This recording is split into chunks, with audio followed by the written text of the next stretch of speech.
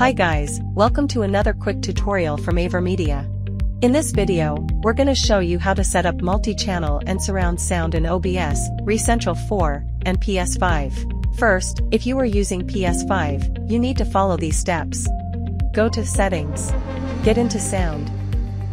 Under Audio Output, make sure your audio format Priority Output Multi-Channel. If you want to use RECentral 4 to do recording or live streaming, you need to make sure that your RECentral 4 version is v4.7.101.1 or newer. After the installation or update, go to Edit Recording Quality. Select 5.1 channels as your audio. If you want to use OBS Studio to do recording or live streaming, you need to install the OBS plugin. After the installation, open OBS Studio. Then, go to Settings. In Audio, select 5.1 as your channels. Next, you can add Media multi-channel audio to the source.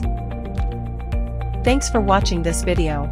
If you have any questions or need further assistance to set this up, please contact us at our support page.